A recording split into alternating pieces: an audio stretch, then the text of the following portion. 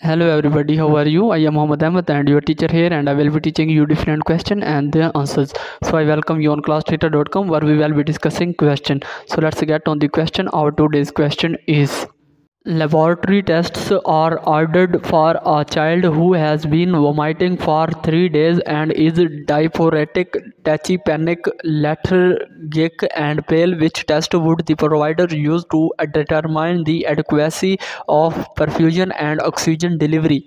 The correct answer of the question: lactate. So that's the correct answer of the question. If you have any question, just leave a comment. I will be answering you as soon as I can. Thank you very much for watching the video. Please don't forget to like, share, and subscribe our channel. Until next question, bye bye.